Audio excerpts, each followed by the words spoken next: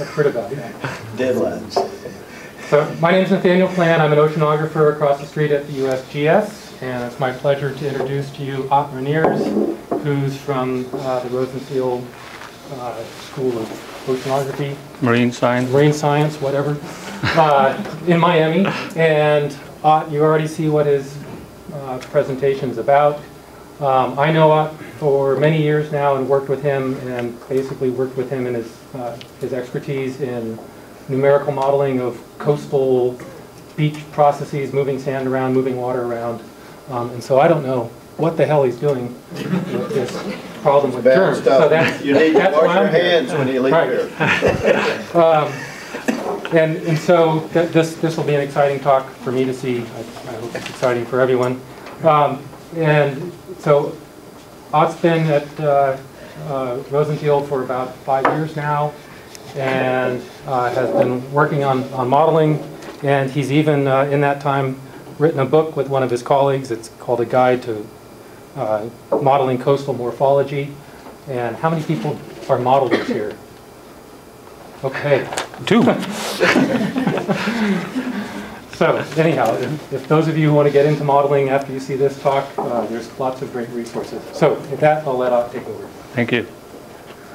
I'm actually amazed that there's so many people here at 3:30 on a Friday. I was thinking everybody's gone, but then again, I've never had a seminar where I can just drink beer while I'm presenting. That is phenomenal. So thank you, Nathaniel. So yes, my background is in modeling. I also do other things. This is part of the motivation why we did this study. What you see here is, first of all, the work. Most of the work that I'm presenting is done by my PhD student, Jixuan Fang. He's finishing this summer, and a lot of it is coming out in a journal paper in Water Resources Research this spring. My co-workers are Brian House from RSMAS, the Rosenstiel School of Marine and Atmospheric Science, and Helena Solo Gabriela, who's at the Civil Engineering and Environmental Engineering Department. I'm talking about anthracoxide as a measure of water quality. So the EPA uses concentrations of anthracoxide to determine whether the water is safe or unsafe. And if it's unsafe, that means that the concentration is more than 104 colony forming units per 100 mil. So that's what you see over here. And then they give a beach advisory. The samples for this specific image were taken weekly. So the EPA samples weekly at a large number of beaches, and these dots correspond to the approximate location of the beach, not the exact location of the beach, okay? But the approximate locations of the beach. And then this number on the right is the exceedance percentage. So that tells you if the number is 40, then the 40% of the samples, of the weekly samples, exceed the 104 CFUs per 100 mil, and hence the water is deemed to be unsafe. And what you see is there's a lot of spatial variability in the distributions. On this side, which is the Atlantic Ocean facing side, that seems to be relatively clean. For you guys over here, it really depends on where you are. Some spots seem to be not so good. Other spots are perfectly clean. So the question we had was, well, you know, what does it mean, and is this something that is persistent? So this is for 2006.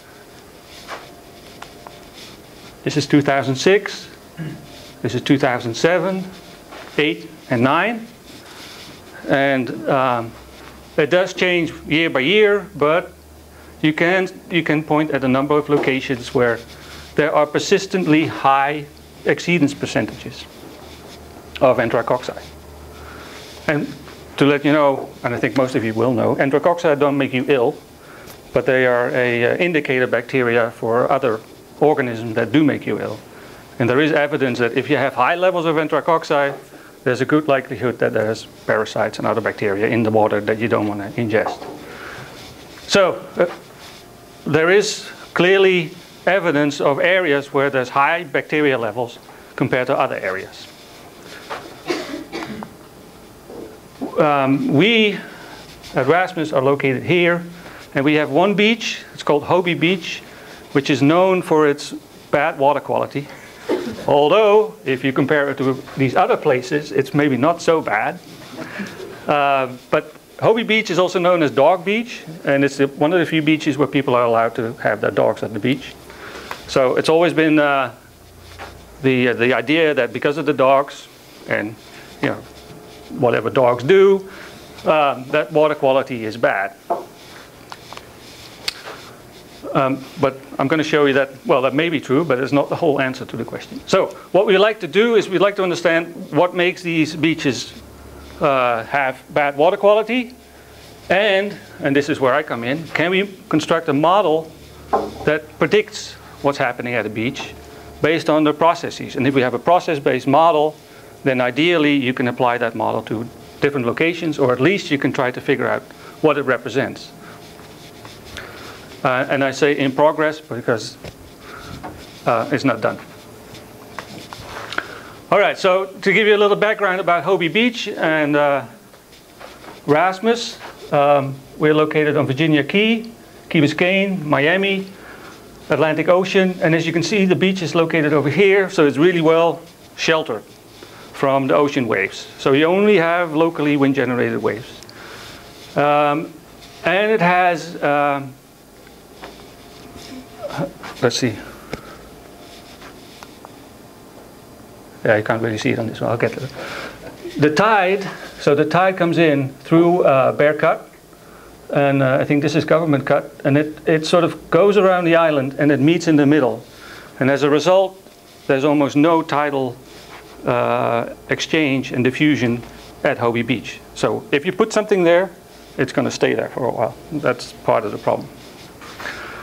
Can I add some more ancient history? Yeah, absolutely. In the 1950s, all the sewage went into Biscayne Bay, and especially the Miami River was an open sewer. And I learned to water ski at what they call Hobie Beach now, and let me tell you, it was pretty nasty shit. Yeah. I think actually there's somebody who just filed a lawsuit against the Virginia. So there's a sewage treatment plant now in Virginia Key, and they have a pipe that goes out, I think, 1.5 miles, and then the treated water gets disposed of. And they've done measurements in the past trying to figure out, whether there's any point sources, like for instance, if you have the pipe with the wastewater treatment plant. And at that time, there was no evidence that there was any point sources associated with, let's say, the Miami River or the treatment plant. Somebody's alleging that the pipes are leaking, and because of that, it gets back in the water. And she was in a kayak and got exposed and got ill, and now she's suing. So, but I'm going to start on the premises that that is not what we're looking at Hobie Beach, and I think I can convince you that that's not the case. Okay. So feel free to ask questions. I mean, I don't. All right. If things are not clear, just go ahead. So it's a pretty narrow beach, thin strip of sand. This is part of a flood delta. RSMAS is over here. Based on previous research, we know that, first of all, that there's a relatively high percentage of exceedance. Then, turns out there's a lot of enterococci that are residing in the sand. And the bad news is, once they're in the sand and the conditions are favorable, they multiply. So the way this system seems to work is that the sand is a reservoir for enterococci. And I think this is not only Hobie Beach, but you'll find this at many beaches. And what we're trying to do is use this as a test case to develop this model. Okay, so we're starting with existing knowledge on on the local site. What we want to do is we want to add a lot of data, and I'll come to that in a second. Then combine it with a numerical model, which in this case is XBeach, is a shallow water model. And I'll tell you something about the model, not too much. Put all of that into what we call a microbe hydrodynamic morphodynamic model.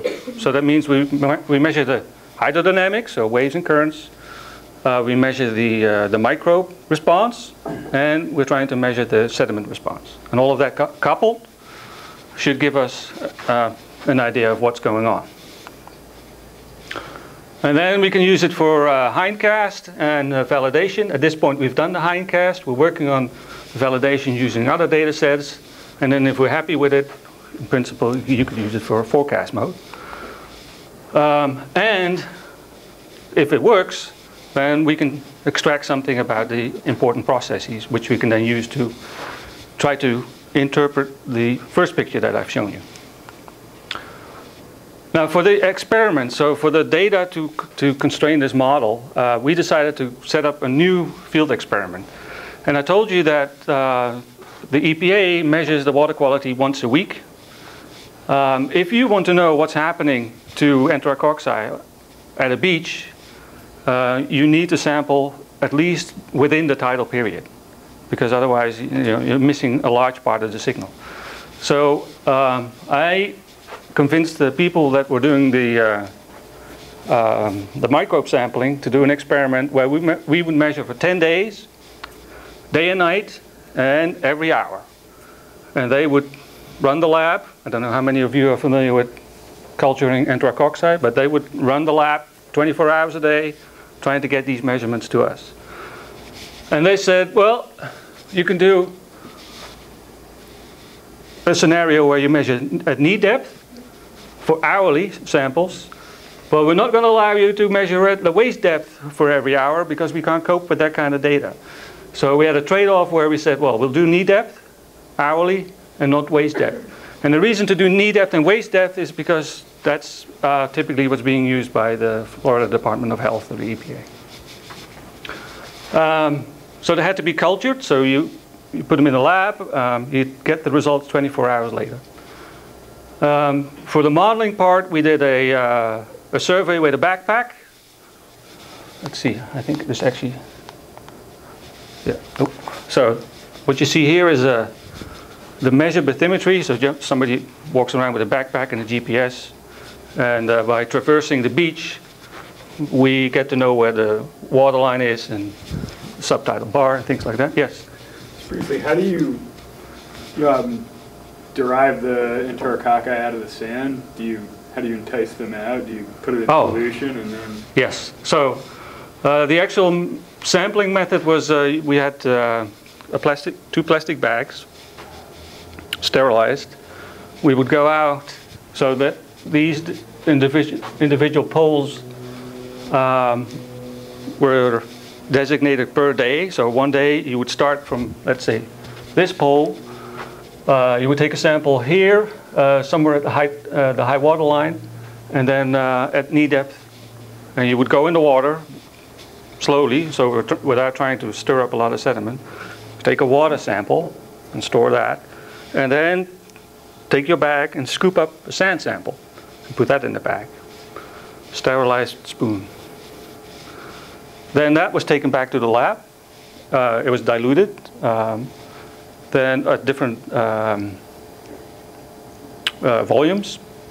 Then they would culture the water sample. And then for the sand sample, what they would do is they would stir up the sand, trying to release all the bacteria that were on the sand, and then culture that. And then for the water sample, you would get colony forming units per volume, so in this case 100 mil. And for the sand sample, you would get CFUs per gram. And that was the method that was done. And the idea is, because we're sampling every hour, you don't want to sample at the same location every day, because then you know you're going to contaminate your sampling. So that's why we sample at different locations. Okay. Other questions? So with the bathymetry, we needed to have the boundary conditions for the model, which in this case was obtained with a just a pressure sensor that measured wave height and tidal elevation. And we also had an ADCP, which was located somewhere out here, and this is actually part of a channel. Somebody picked it up, and it was never seen again. So we don't have the current measurements. Somebody has them. And then for the rainfall and local wind, we used the weather pack station at the RSMAS building. Okay, so and it was done in the summer, which is nice and warm and wet. Now, these are the anthracite oxide samples in the water and within the sand. And the individual measurements, the blue individual measurements are the circles at the knee depth, and then the waist depth is the magenta. And then the EPA limit, so to tell you when the beach water is safe or unsafe, is the big red dashed line. And the time span is about 10 days. And the first thing that you see, if you look at this, and keep in mind this is a log scale, right? So this is 1 CFU per 100 mil, and this is 1,000. So on any given day, if you go to Hobie Beach and you measure the concentration of anthracite oxide, then it can vary by at least an order of magnitude, typically 2. And this sort of puts the weekly sampling by the EPA into context, in the sense that if you do a weekly sample, there's a lot of variability in there that you're not resolving. So the uncertainty about these samples is pretty high. The other thing you see is it makes a lot of difference whether you sample at knee depth, which is the blue, or waist depth. If you sample at knee depth, then 43% of the samples are actually above the threshold level, and this beach should have been closed for most of the time. If you measure at waist depth, it's only 5% of the samples that exceed it. So it's when you sample and where you sample. Now you have to keep in mind that the sampling, because the sampling is done at a given depth, because of the tide, the sampling location is moving up and down the beach, right? So let's say this is the super tidal beach where everything stays dry, and then this is the water line, so this is time. Then the sampling location with respect to the shore is moving up and down. And you can see that really nicely in the sand samples. So the times when it's low typically correspond at low tide, when we were away from the beach. And if we were close to the water line, close to the supertidal beach, then we had high levels of anthracite oxide. So what you're seeing here is biased, or it's, I don't know what you call it, biased, but it's part of it is explained by the fact that we're not sampling at the same location all the time, but we're moving. Yeah? Did you take transects right across the beach to see how it varied from the shore up at just one time? Well, what we did was we compiled all these results, and I'll show that in a minute. Yeah. So, key message, a lot of variability in both water and sand. Then the tide, so the tidal range is in the order of 0.5 meter. It's semi-diurnal. The waves, so this is the tidal elevation measured by the wave recorder. These are the waves, the local waves. And I told you that this beach is well protected from the ocean waves, so you have the only waves that arrive at this beach are locally wind-generated waves, and they correlate well with the onshore wind speed. And the wave height is in the order of 10 centimeters to 20 centimeters, so that's small. In addition to wind-generated waves, if not tiny, in addition to wind-generated waves, there's also boat waves. A lot of go fast. Yeah, those may be bigger. But the fact that this correlates well with the wind tells us that it's dominated, at least for this time period, by the wind-generated waves. And then solar radiation, so a nice diurnal signal when the sun is high. There's a lot of solar radiation, and solar radiation is important because it inactivates or it kills the bacteria. And then the rain is episodic. says local convective thunderstorms, and they were pretty severe when we were there. I had our family tent up on the beach, just sit outside of the sun to provide some shade, and the whole thing just got shred to pieces during one of these local thunderstorms. It was just all gone. So lots of rain locally. All right, so the concepts for the model are in this busy slide. So the beach is the big yellow blob. The water, the instantaneous water level with the waves are the blue line, and then you see a very low dune, which is representative, I think, for most of Florida. And then within the sand, we assume that there's anthracocci. So these red zones are areas where the sand is contaminated with bacteria. There's also, so the bacteria I denoted by these blue stars. There's also groundwater, and based on measurements that we've done, about 10% of the bacteria is actually in the interstitial space in the groundwater. The other ones are attached to the sand. And the idea is now that when the waves come, they stir up a lot of the sand. If the sand starts moving, these different grain sizes start rubbing against one another, and that would destroy the attachment of the bacteria, and then they would get released from the sand. So what you see here, the red dots are, let's say, contaminated sand. So that is sand that has bacteria on it. These little blue dots are anthracocci released from the contaminated sand, and then we have clean sand, which is the yellow part.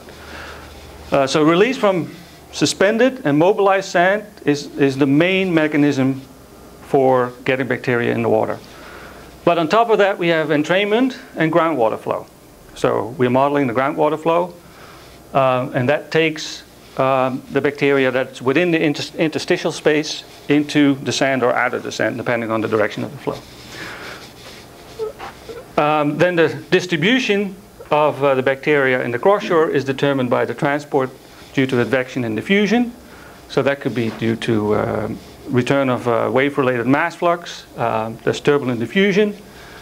We are assuming that's a Longchamp uniform.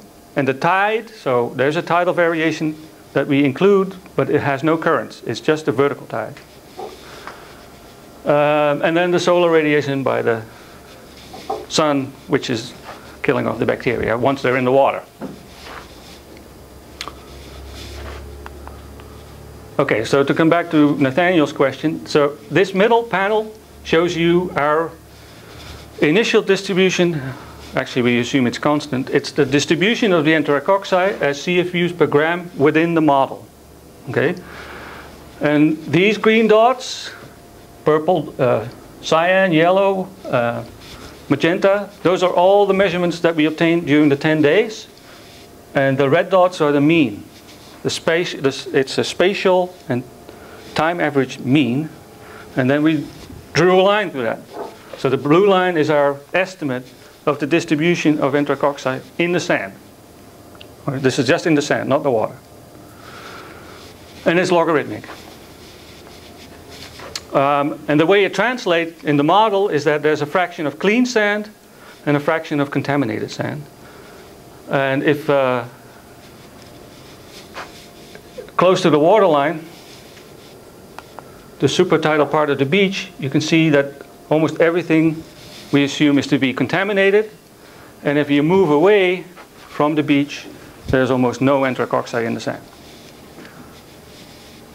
Okay, so then if you look at a single cell, so this is a single cell within the model, we have hydrodynamics and morphodynamics. We have the water phase, which is just the wave and the tide. And then we have the groundwater phase, which is down here below, with distributions of contaminated sand and clean sand. And in principle, what we've done, we only use this upper layer, but in principle, this model will allow you to look at the distribution, the stratigraphy of anthracocci or bacteria or whatever in the sand. Then we have sediment transport. So we have suspended sediment coming in and going out, and we have bedload sediment coming in and going out. Then we have deposition and uptake of sediment. So this is from the bed into the water column. Then for the microbalance, we have bacteria that are coming in and going out. So this is just the advection, transport of bacteria. We have the release from the suspended sediment, and we have the release from the bedload sediment. And we have entrainment and groundwater flow. So that can take bacteria in and out of the water and the sand. And then we have runoff from rain and solar inactivation, which is the only major sink term in this model. And that's the model without any equations. What do you see as your most tenuous variable?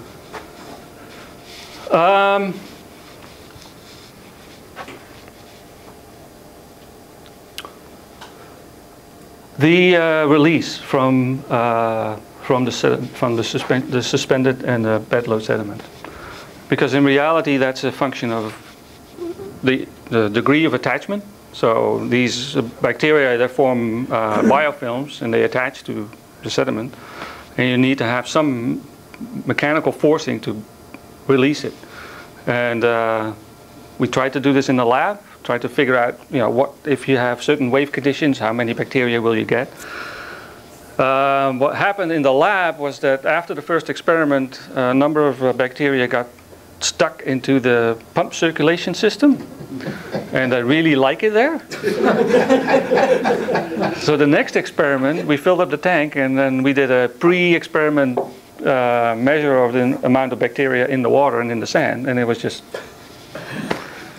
So then we had to spike the sand with even more bacteria, and you can see where that is going. So it's not a trivial task. But that is, I would say that's the key question. Okay, so the model results are given here. Again, on the horizontal axis is time in days. This is the cross-shore position. The beach is at the top, and you can. So this is actually the water line, and you can see the water line change because of the tide. The colors are predicted anthracite oxide levels on the log scale. And what you see is that there's really high levels really close to the water line, and then there's a diffusive behavior as you move further offshore. The other thing you see is that during the daytime, and that's what explains the diurnal system, the sun really is capable of killing off a lot of these bacteria. But then at night, during the night, you get really, really high levels. So this tells you that if you want to measure water quality, if you measure at noon during the day, you're much more likely to have water that is less contaminated than during the night. Okay, so of course the good news is that most people swim when it's nice and hot. That's the good news. So the comparison between model and observations is in the middle panel. So the observations are the little blue circles, and there's a lot of variability with it. So because of that, we did a 3-hour mean. So that's that solid blue line, and then the model prediction at the waist depth location is the magenta line. And it is not a perfect match, but if you look at the correlation between the two, it's over 0.5. So the model is capable of explaining at least a significant part of the variability that we see in the observations. Which is the other things that are on here are wave events. So the crosses are when the waves are high, and the rain events are the red triangles. It does a much better job at the knee-deep location than at the waist-deep location. And we think that part of that is, well, first of all, the number of observations that we have here is very limited, which makes a comparison more difficult, especially given the fact that there's such a high temporal variability in the measurements. And the other thing is that this behavior is, you'll see, is really controlled by cross-shore diffusion. So what we see from this and the measurements and modeling is that there's a rapid decay in the offshore direction, and there's really strong diurnal and tidal cycles, which are represented by the model. And this is to show you at times, this is typically at times at night, when the water is high and the waves are strong. That's when you don't want to go swimming, okay? Even though the people that surf may want to do that anyway. So the next thing we did was we ran the model, because now we have a model that has some skill. We ran the model for different scenarios. So the baseline scenario is the upper one, and now the enterococci levels are in not on a log scale, but on a linear scale. And we can compare that to the case where we have no waves. So this is a scenario without waves, and clearly there's the release from bacteria is much reduced. Part of that is because, you know, this is the model. This is how we put in the bacteria in the first place. So, but it suggests, because the reasonable comparison with the observations, it suggests that the waves are an important parameter in releasing the bacteria. Then without rainfall, if there's no waves, it makes a big difference. So this is a high concentration at a time when the waves are small, and it's solely due to the runoff associated with the rain. If you have high levels due to the waves, then the rain doesn't do that much anymore, because, you know, the levels are already high. And then the bottom one is the mixing. So if we turn off the mixing within the model, the diffusive processes in the model, then all of the enterococci sort of hug the shoreline. And this is not what we're seeing. But it tells us that the mixing is really important in the far field mixing, the far field values of the enterococci. So the most important findings are that if we look at the source, it looks like the intertidal sand, the release from the intertidal sand by the waves, and the tidal exposure is the most important factor. Then the sink is the sunlight inactivation, and to some degree the diffusion. And all of this is driven by the distribution of enterococci in the sand. Okay, so if you have enterococci in the sand, then the hydrodynamics will determine the actual release. Now, what determines the microbial quality of beach sand? And this is where I go out on a limb, because I don't know. Okay, I'm not a microbiologist. I know something about modeling, and I know a little bit about observations, but I do know that, you know, I do know that if you have dogs on the beach, it's definitely going to be a nice source of enterococci. But Xiaofang Zhu has shown that if you start with let's say a dog species and you start modeling, you cannot explain the levels of bacteria that we see at this beach. So it's not enough. Adding birds and shrimp doesn't do it either. Human shedding, if you have a lot of people, it doesn't add up. So the only way we can get to the levels that we're seeing is by explaining it by regrowth of bacteria within the sand. Then the regrowth, that is determined by things like nutrition. It's really sensitive to moisture content, temperature. You can imagine that it depends on grain size, porosity, sediment type, predation, etc. So it is something that we'd like to understand, but at this point we don't understand. But I think once you have a handle on predicting the sand quality, you're much better equipped in predicting the water quality. But EPA only measures water quality. It does not measure sand quality. And then the attachment to the sand, that comes back to your question. So the greatest uncertainty is the response or the release of bacteria if they're subjected to mechanical forcing. And that really depends on biofilms. Once you get a colony of these things growing in the sand, do you have to keep adding more, or can they just take off if they're getting... As long as they have nutrients, then Because this place has a history I'll tell you about later on.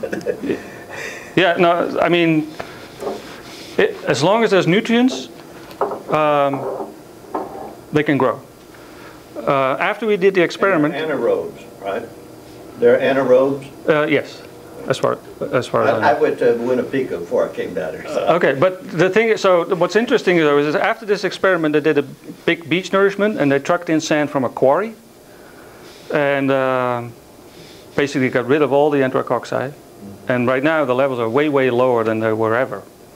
So it needs a source within the sand to keep growing. Yeah, I meant to ask because I lived in Miami and recently moved up here, and I remember when they were doing the whole restoration project and they removed all the old Australian pines. Yeah. And replanted that. So I think it was about that time when they started it, or when they were in the midst of it, because it took about a year or so, and I was wondering, was that going on at the time? Or that was after we did. Yeah, so after we did the experiment, actually we had planned to do the experiment later, but because they were planning this beach nourishment, we rushed in and did it before they removed all of the beach.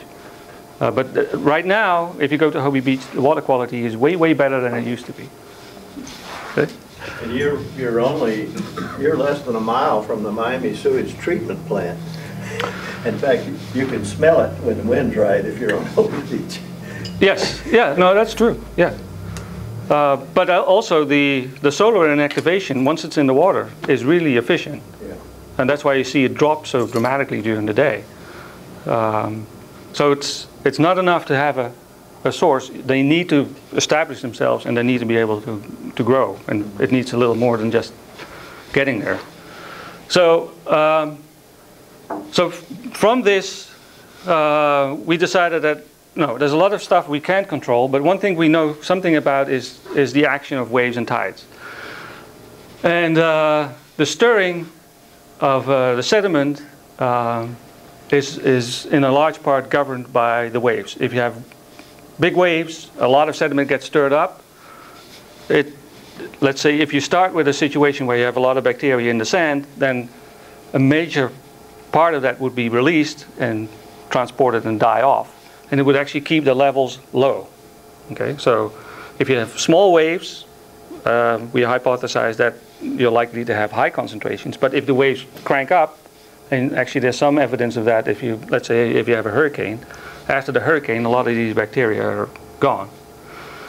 So if the waves are able to decimate the population, then you expect to have low concentrations. And in the cases where the waves can't really get to the supertidal beach, you expect to have higher concentrations. So with that in mind, we think that the beach slope is an important parameter, because if you have a very mild slope, then the waves break over a very large area. They're small, they don't stir up a lot of water, the currents are weak. If you have a steeper slope, the wave action is much more vigorous, and you expect that actually puts a lot more sediment in suspension and gets rid of your bacteria. So what I did next was, for all the beaches along the Florida coast that are monitored by the EPA, I calculated the percentage of exceedance over a 10-year time period. So this is based on the weekly samples, but 10 years of it. So this is a lot of samples. And then I plot the percentage of exceedance on the horizontal axis on the log scale, and the beach slope on the vertical. And the beach slope is on the horizontal, also on the log scale. But you do see that there's a nice correlation. So there is some evidence that there's a connection with the beach slope, where steeper beaches have less bacteria. Very mild beaches have high values of bacteria and the corresponding exceedance. Where's that lowest dot? Well, so you have to keep in mind. You have to keep in mind that for each beach we determined what the local slope was, and then we binned the slopes in very narrow bins. And for each bin we have multiple measurements. So you cannot point to a specific beach. However, if you're on a beach that has a very mild slope, then there's a good chance that the water is bad. That's what this is telling you. And that's it. So.